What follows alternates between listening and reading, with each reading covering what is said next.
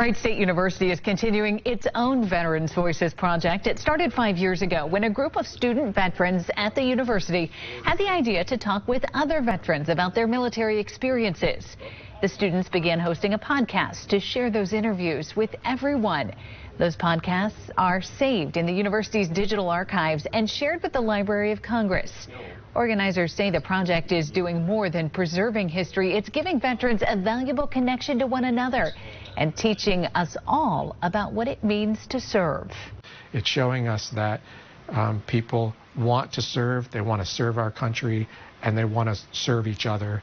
And they do it because they're patriotic and because they want to give back. They want to be part of something more than themselves. And if we don't take that seriously, then we're not doing our job. To date, the university has interviewed more than 200 veterans. You can listen to those interviews on the Wright State Veterans Voices Project YouTube channel.